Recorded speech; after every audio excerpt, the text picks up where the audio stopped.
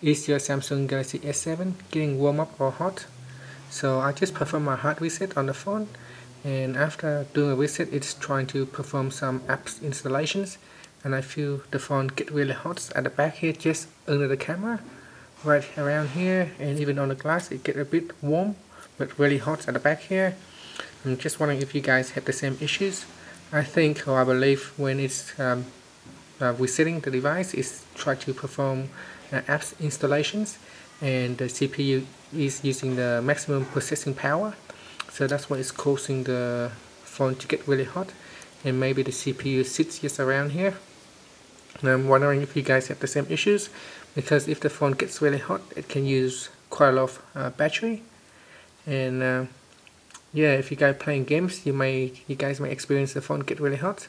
If you do, please share your experience. Thank you for watching this video.